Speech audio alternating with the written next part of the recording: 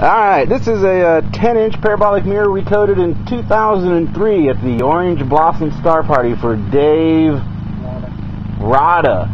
I think there's pictures of it on my website, way back when. So we've got to strip this aluminum coating off. It's not in bad shape, but it's a little old.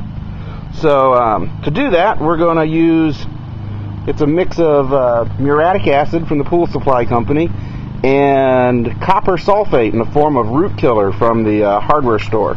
Basically, the copper sulfate reacts with the aluminum to make aluminum sulfates. Muriatic acid, hydrochloric acid reacts to make, I'm guessing, aluminum chlorides or something. And the whole thing will precipitate out copper once it's done. And so we'll get started on that and be back in a minute.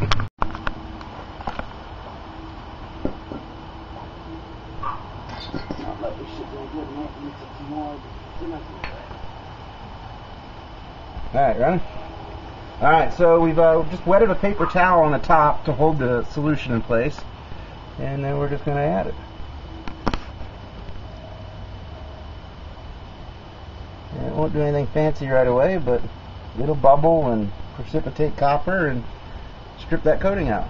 But this one's too weak, we're going to have to mix up some new. We're going to shoot there for 6-8 months. It's starting to eat through the coating. You can see some of the dark spots forming, making little bubbles where hydrogen comes out. Of course, I haven't done chemistry since high school, so I might have this whole reaction wrong, but I think it's close. We're mixing up a new batch of stuff because the other stuff is really old.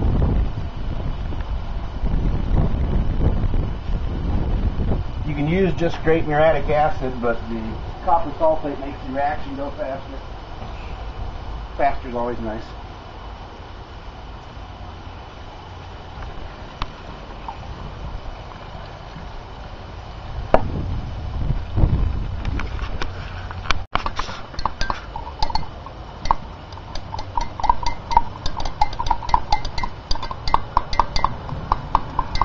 Wow, it's eaten most of it off already, hasn't it?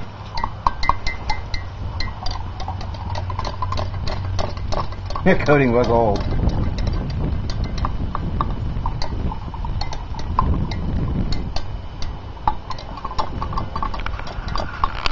Okay. You can also just close it and reopen the hood and it'll do the same thing. Alright, so we're rolling? Yep. Alright, so most of the aluminum is gone. You can actually see trace amounts of copper sitting here on the paper towel. So we're just going to flip it over and apply some new fresh coating. We're trying to get all the air bubbles out.